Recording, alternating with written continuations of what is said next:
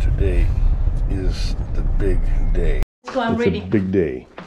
Probably the most eventful day in Terry's life. Well, except for when the day you married me, right?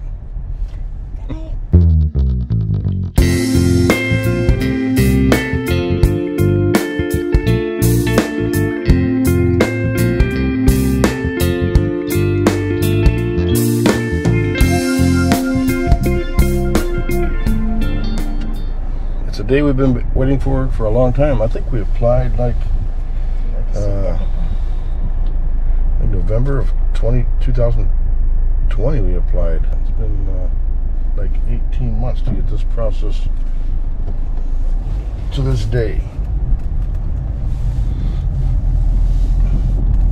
The backstory is when we moved to the Philippines, we kept coming back and forth to Guam, and after about the third or fourth trip, immigration questioned the length of our stay in the Philippines. And Terry, being a permanent green card holder, technically was sort of in violation of her travel authorization, I guess you'd say.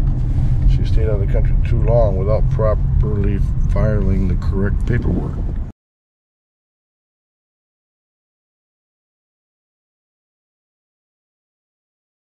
This guy wants to cut in front of me. I'll let her go.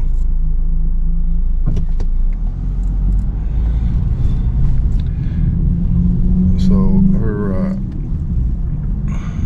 subsequently her passport got flagged, her green card got flagged, and it basically reset the clock on her residency, and she had to start all over again.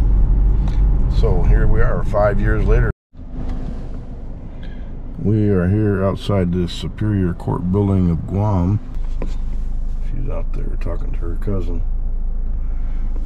Today is the day that she gets sworn in, or the day that she renounces her Philippine citizenship. It's been a long time coming, about 37 years. Actually, we could have done this years ago, but one of the big reasons she didn't get it done was, there was two reasons. One, her green card that she obtained in 1986 was a permanent green card. It never expired. So that was kind of nice. The second reason is we were employed all those years and never could just break away from self-employment to find the time to get it all done. And it never really seemed like an urgent thing until we actually moved to the Philippines.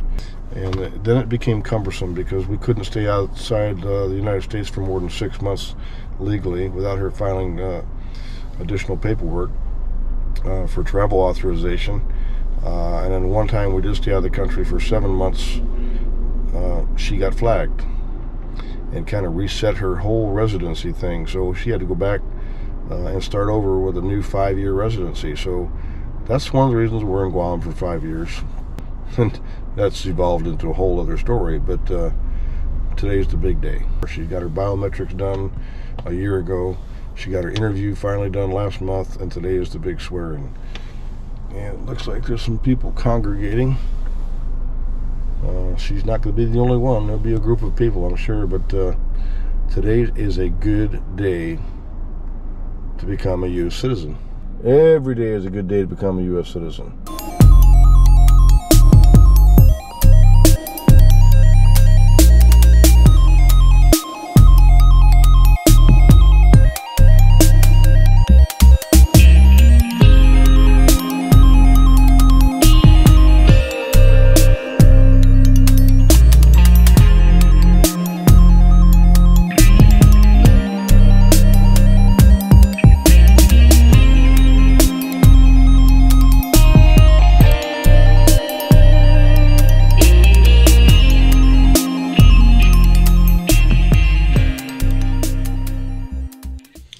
Once everyone was inside the courtroom, as you see here, instructions were issued, including the notice to silence all cell phones, and that there would be absolutely no recording of the actual ceremony due to this being an official court function.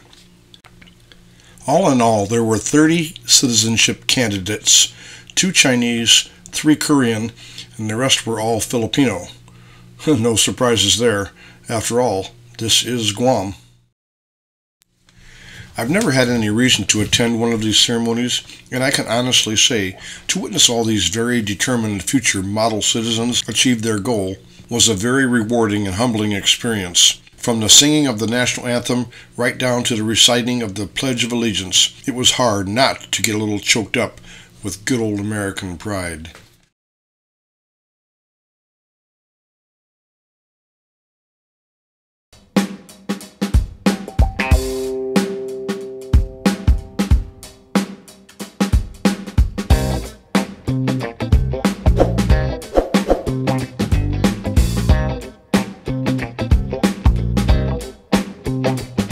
Alright, well that's your first margarita as American citizen. How does it taste?